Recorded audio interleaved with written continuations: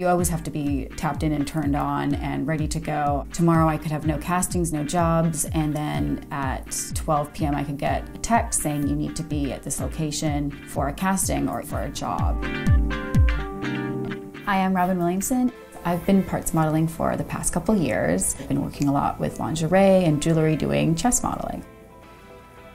My whole life, everything I think is based around my job. Your skin needs to look great all the time, and constantly keeping that up is very difficult.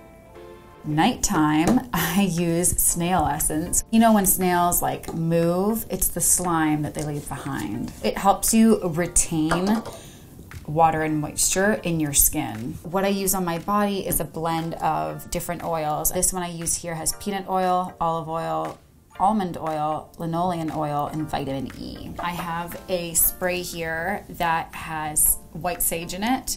And so after a long day of shooting or after working with some difficult people, I like to use sage spray to kind of like energetically cleanse myself of any negative energy. In the fashion industry, it's actually not very cool to have boobs. It is quite unique for a model to have them, and that's probably why I get a lot of lingerie work. I generally wear a bralette every day because they don't leave marks for castings and for jobs, so I can show up and be ready to shoot. A lot of girls talk about shooting topless and they're like, oh, I felt so free and it felt so great. For me, it doesn't. I'll do it for a specific product or for like, you know, a specific editorial or idea, but I wouldn't say it's freeing. It's work, and it's nothing else. Like it's just work.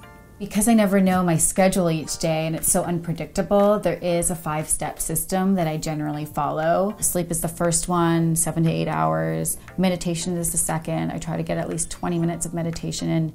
Another thing is exercise, so I try to hit the gym 6 days a week and incorporate cardio and weightlifting or resistance or a class in. Trying to eat as much fruit and veggies and don't eat out too much. And I definitely drink over 8 glasses of water a day. Oh, you know, you must have like a closet full of free clothes, you must just get free stuff thrown at you. That is definitely not the reality. It takes a lot more work and dedication and commitment and sacrifice, I think, than people understand.